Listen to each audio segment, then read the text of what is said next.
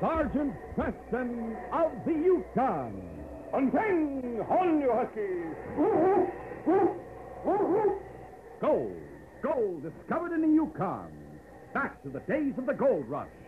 And the adventures of Sergeant Preston and his wonder dog, Yukon King, as they meet the challenge of the Yukon in their relentless pursuit of lawbreakers.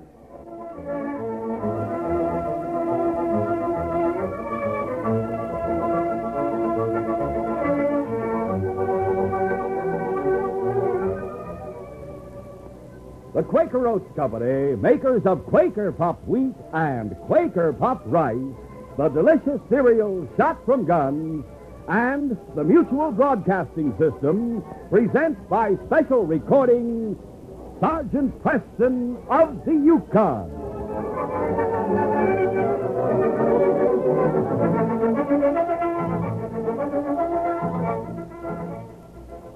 Our adventure will begin in just a moment. Is your youngster a problem child in the classroom? Maybe it's because our schools themselves are such a problem. Maybe your child is sharing desk and textbook with another child who is also finding it hard to learn under such conditions. Nearly 1 million new students a year are entering schools that are sorely overcrowded and understaffed. 400,000 new teachers will be needed within the next 10 years. President Eisenhower has pointed the way by calling a special White House conference on education to take place in November. Meanwhile, states and communities are organizing their own conferences to discuss local school problems. Carry the ball for your community. Write for free information on how to hold a community conference. Write Better Schools, 2 West 45th Street, New York 36, New York.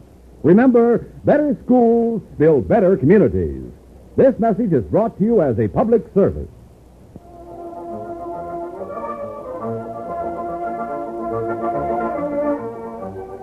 Sergeant Preston knew there was a trading post somewhere in the forest, but he wasn't sure of its exact location. So he let King choose the trails they should follow. From his experience on many such patrols, the great dog knew his master wished to stop at every place where men were living. So he led the team straight to the post. The trader and his wife came out to meet the sergeant. Hello there. Husking! How are you, Husky? Good afternoon. You're Tom White? That's right. This is my wife, Mary. I'm Sergeant Preston, Northwest Mounted Police. Oh, we're pleased to meet you. Come on in and get warm. Thank you. What brings you to the Black Forest, Sergeant? Are you on your way to the Indian village? Yes, but first I want to talk with you. Sit down, close to the stove. Thank you. What's that sticking out of your pocket? An arrow. I don't know whether you're aware of it or not, but there's been a gold strike on Big Bear Creek, a few miles to the south. Why, no, Sergeant. We haven't seen anyone but the Indians since September. You're our first real visitor in 6 months. Well, there are nearly 100 miners who stake claims on the creek. This arrow was found sticking in the door of one of their cabins this morning, and a piece of paper was tied to the shaft. Oh, what's the printing on? Just one word. Go. Chief Wanook speaks English and can write a little, Sergeant. Well, undoubtedly he's responsible. I'd like a little information about his tribe. How long have you been here? About 1.5 years now. Had any trouble with the Indians? Well, no, not what you'd call trouble. You can't say they're friendly, Tom. No, but when they found out I wasn't going to hunt or trap in the forest, that all I wanted to do was trade for their pelts, they didn't make any difficulty about our staying. We've had no trouble. But you might have if you'd wanted to trap. Yes, indeed. This is their forest.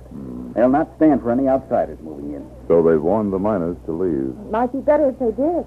Well, I'll have a talk with the chief. If I can make him understand that these miners are only interested in gold, it may be all right. Oh, dear, the baby's awake. Excuse me, Sergeant. Oh, of course. Sergeant, will you stay for supper? Well, I'd like to, Tom, but I want to reach the Indian village before dark. This isn't far, only about 5 miles due west. It's getting dark already. I'll take advantage of your invitation some other time.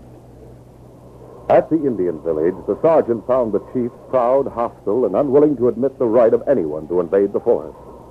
But the sergeant finally persuaded him that since Bear Creek was at the southern edge of the forest, and that the miners' only interest was in gold, they wouldn't interfere in any way with the Indians' trapping and hunting.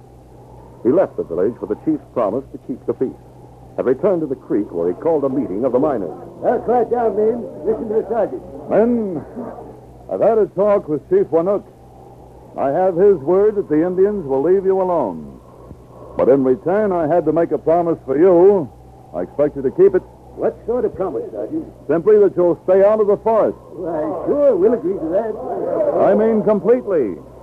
There's another stand of timber about 5 miles to the south, and there's plenty of game there. You may hunt there as much as you care to. Just keep out of the Black Forest. That understood? You bet. Good. Then you'll not have any trouble with Chief Wanook. I hope you'll all become millionaires. The sergeant left the camp to continue his patrol, and the miners went back to work. There was no interference with their routine until one night, nearly a month later, a big black-bearded French Canadian stopped his team in front of Matt Brady's cabin. Oh!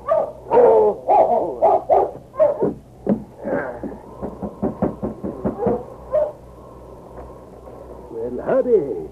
Hey, you're new around here. Well, come on in. My name is Matt Brady. They call me Pierre Noir. In English, you say Black Pete. Right. Sit down, Pete. I'll pour you some coffee. You aim to stick a claim? No, I am a hunter and a trapper. I think maybe I shoot caribou. Sell meat to the miner. Well, that might not be a bad idea. Maybe you like to buy haunches of caribou right now, eh?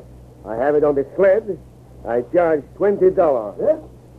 You shot a caribou around here? We? This afternoon. Where? In the forest to the north. Man alive. What is the matter? Well, here, drink your coffee. Naturally, there's no way you could have known about it, but that's forbidden ground. What you've done could start an Indian uprising. This might end up with all of us getting scalped. Why should you be afraid of a few no-good Indians? There are more than a few. And it isn't a question of being afraid. The government recognizes that forest as Indian hunting ground. We're only obeying the law when we stay out of it. Me, I hunt where I please. Listen.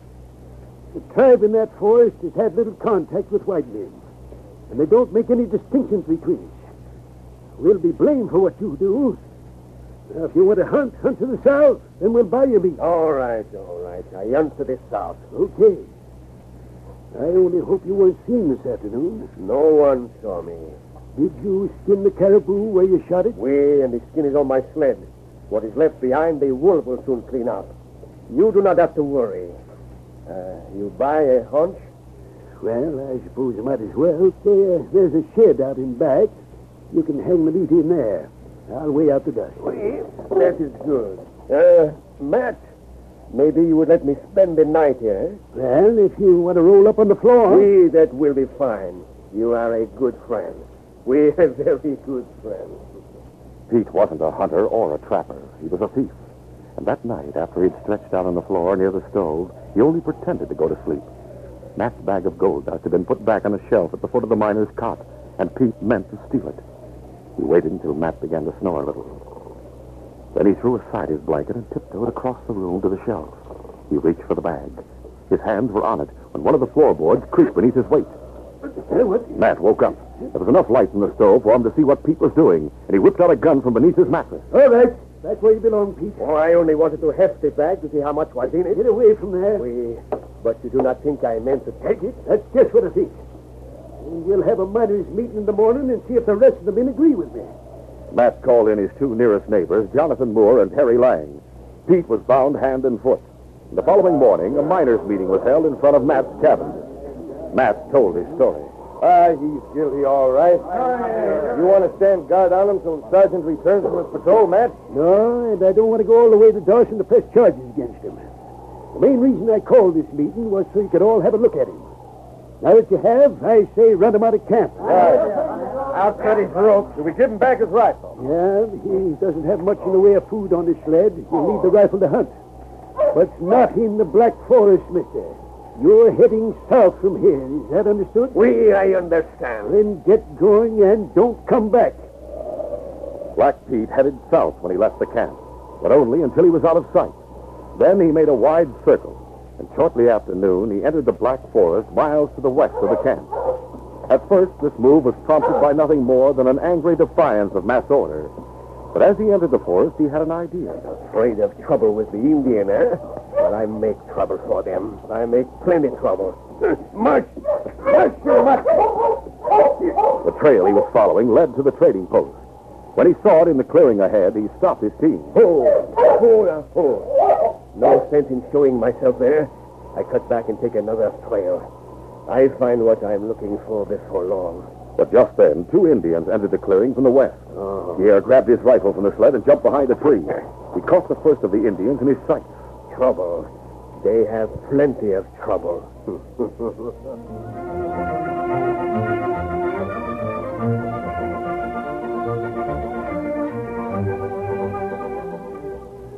We'll continue our adventure in just a moment. Check and see. See if your whole family, the youngsters, Dad and Mom, don't prefer delicious Quaker Puffed rice and Quaker Puffed wheat for breakfast. Check and see how much you like the sunny natural flavor of the good, wholesome grain. The sunny natural flavor that old Mother Nature puts into it. These premium grains are never factory sweetened. Sugar is never added to them. And you mothers will double check on this. Some of your family will like their cereal not so sweet, while others will like it ever so sweet. Now, here's the beauty of Quaker Puffed rice and Quaker Puffed wheat. The whole family can sweeten them with sugar or use no sugar at all, just as they prefer. You bet. That's the way to enjoy the sunny, natural flavor of the one shot from guns. Remember, Mom, to check and double check on the way everybody in the family goes for delicious, crisp, fresh Quaker Puffed wheat and Quaker Puffed rice.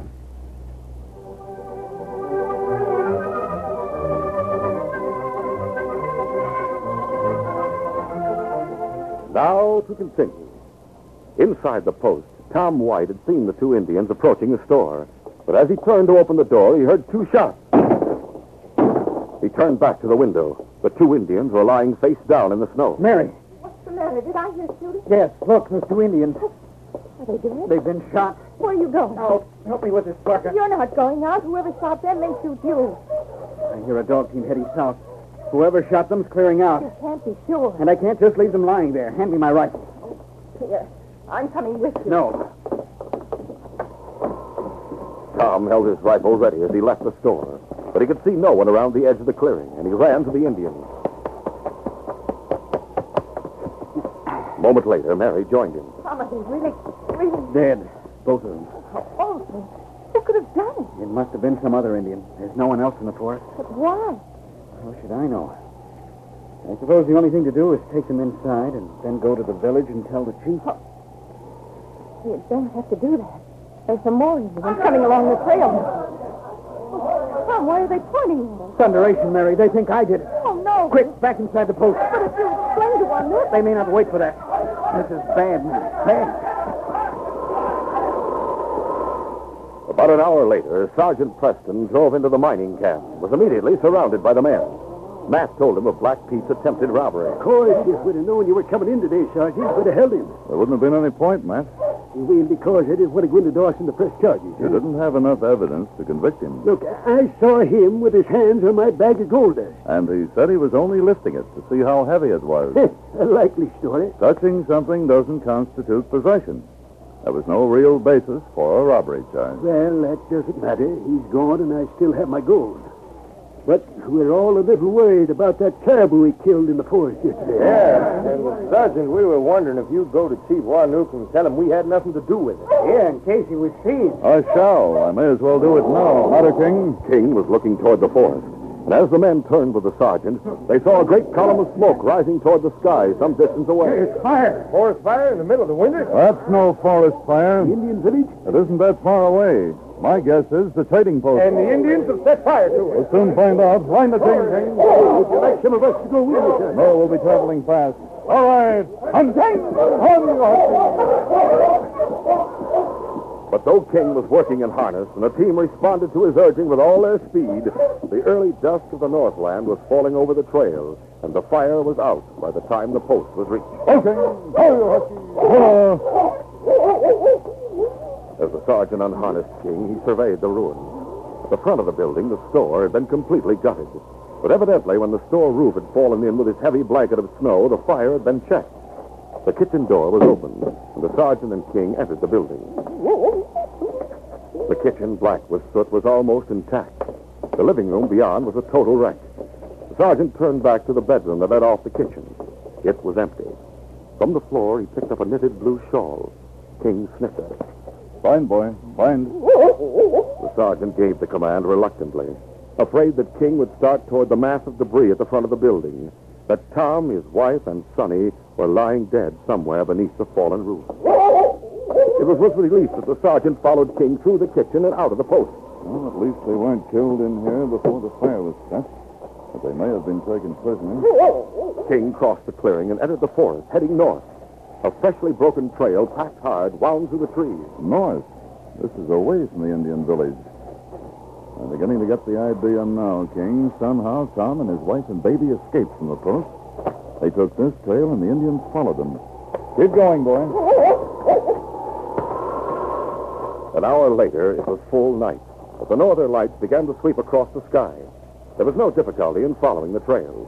King never slackened his pace, even when he began to growl low in his throat. The sergeant noticed footprints leading off from the trail to the right and the left, until finally it was no longer hard-packed and clearly marked. There were only two sets of footprints leading on. The sergeant drew his gun. Indians all around us, boy? Never mind. Keep on. The trees began to thin out, and soon they found themselves in the open at the foot of a rocky hill that rose like an island in a sea of pines. Halfway up the slope, there was the opening of a cave, and the footprints in the snow led directly toward it. They must be safe, King. Tom White challenged them as they neared the entrance of the cave. Don't move another step or I'll shoot. Tom, it's Sergeant Preston. Come in, Sergeant. Glad to find you safe. How's the baby? How safe? Indians all around us. No wonder you weren't shot as you came up the hill. Monuk knows I represent the law. But why have they burned the post? Why are they after you? They think I killed two of the tribe. Why? 2 Indians were shot as they were crossing the clearing in front of the post. Then some other Indians saw me bending over them with a rifle in my hand. Who shot them? We don't know. We heard someone driving away right after it happened, but we didn't see anyone. I decided it wasn't safe to stay at the post. I was certainly right about that. We saw the smoke. Burned completely. The store's gone. I'll have to talk with Monuk and convince him you're innocent. A man called Black Pete was caught stealing from a miner last night. He has a rifle, and he'd like nothing better than to cause trouble between the miners and the Indians. But to kill 2 men in cold blood simply to make trouble. From what I've heard of him, he doesn't think of the Indians as human beings.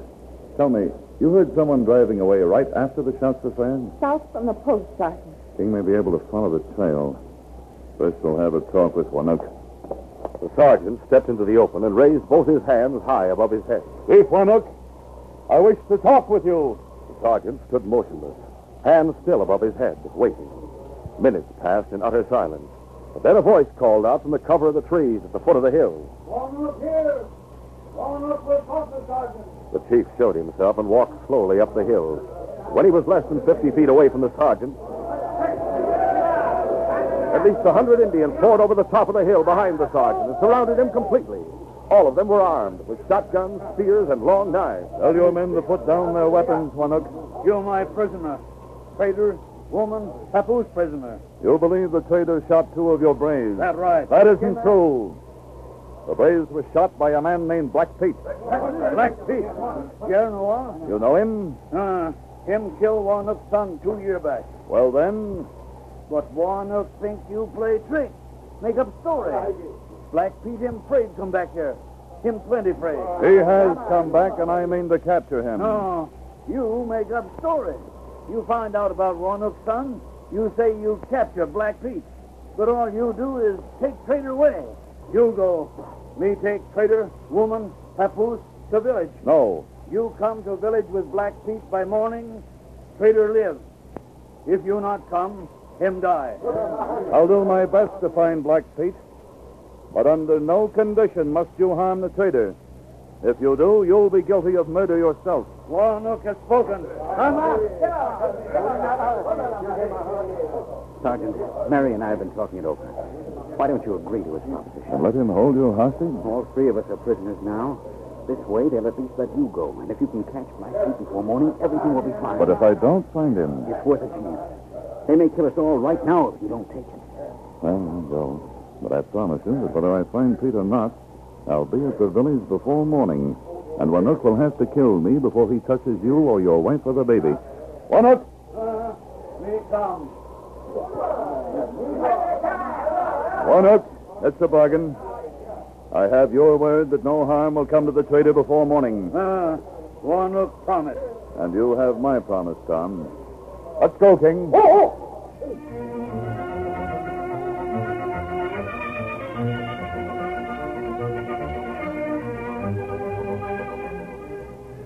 We'll continue our adventure in just a moment. Watch the premiere of Sergeant Preston of the Yukon on television Thursday. Thursday is the big night, the premiere of the adventure series you've loved on radio, starring Sergeant Preston, his big black horse Rex, and his wonder dog Yukon King. They're brand new stories, packed with adventure, mystery, romance, bravery, everything the whole family likes. Now you can actually see Sergeant Preston fighting hand-to-hand with desperados of the Yukon. Actually see his dog King leap at gold-hungry killers. You'll see magnificent scenery unfold before your eyes, rushing rapids of rivers, and later, terrifying avalanches and snowslides. It's something new and different in television. Brought to you on a coast-to-coast network by all the Quaker cereals. Quaker Puffed Wheat and Rice, Quaker Oats and Mother's Oats, Muffet Shredded Wheat, and Quaker Paco 10. Remember, it's every Thursday evening, starting this week, the exciting premiere of Sergeant Preston of the Yukon on television. Check your newspaper for the time and the station nearest you.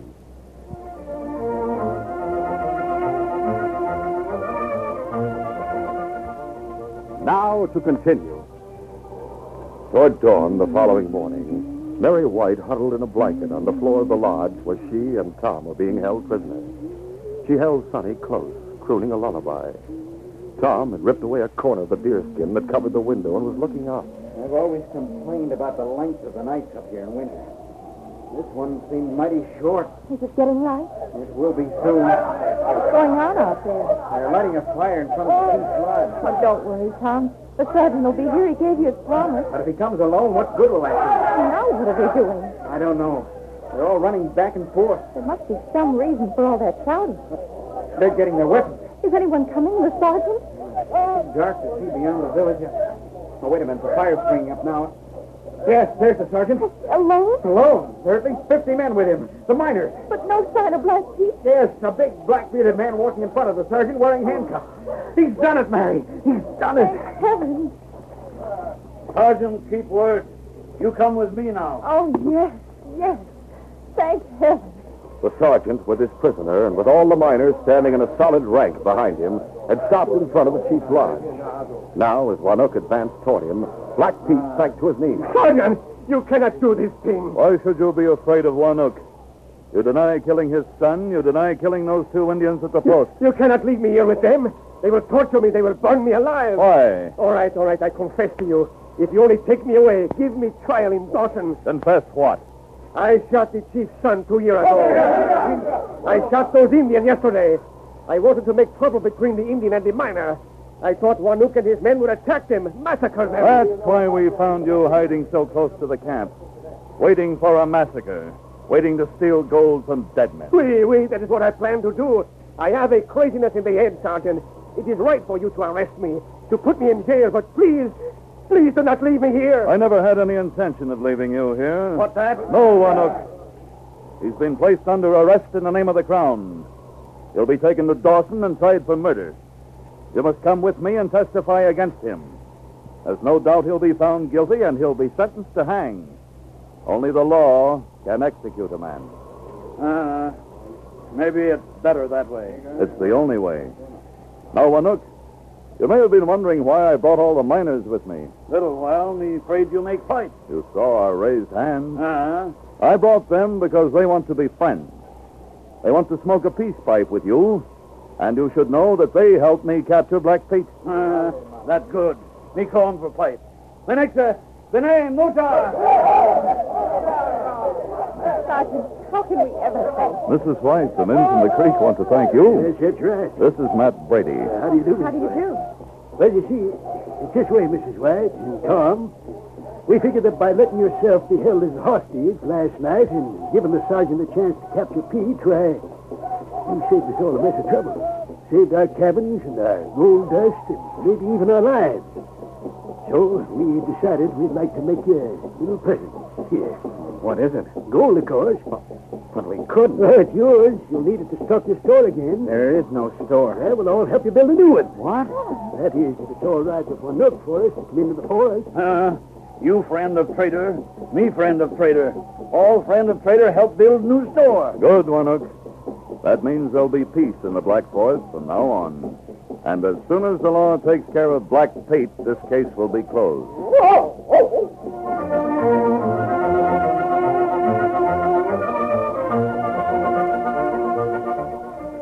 Sergeant Preston will return in just a moment with a word about our next exciting adventure. Here's a Mutual note for you. Mutual is a network that has programs you can enjoy throughout the week. If you like question and answer fun, then you'll find there are all sorts of quiz programs you can listen to on Mutual. You can try and outguess the contestants and see if you know the right answer before they do. Even if you don't know, it's loads of fun listening to others. And you can learn a lot at the same time, too. And some of you boys and girls probably have favorite songs and favorite singers that you like to listen to. When you tune into Mutual, you'll hear many of the stars you like best, singing and playing the kind of music you enjoy most. Don't forget, too, there are programs of outdoor adventure and others of barn dance music and jamboree. There's plenty of good listening waiting for you on your Mutual dial. Tune in every weekday afternoon for Mutual's famous programs, especially designed for adventure lovers.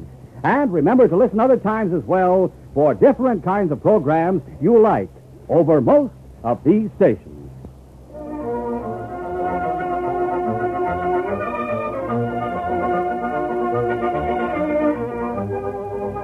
When the notorious Herb Barton and his two friends robbed an old sourdough and his granddaughter of their gold and escaped, leaving King for dead, Sergeant Preston soon trailed them to their hideout.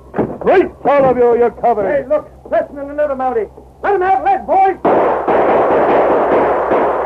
Barton and his men were determined not to be taken. Can the Mounties escape their bullets and turn the tables on the killers? Be sure to hear this next exciting adventure.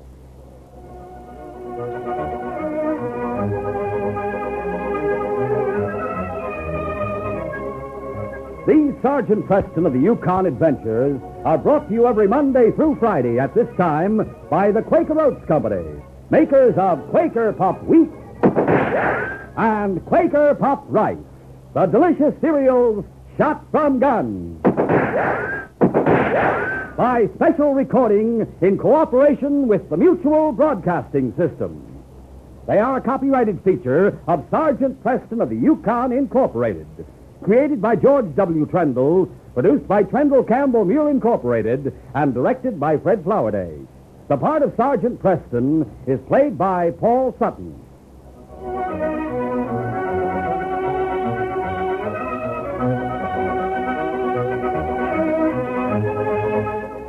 This is J. Michael wishing you goodbye, good luck, and good health from Quaker Puff Wheat and Quaker Puff Rice. So long. This is Mutual, Radio Network for all America.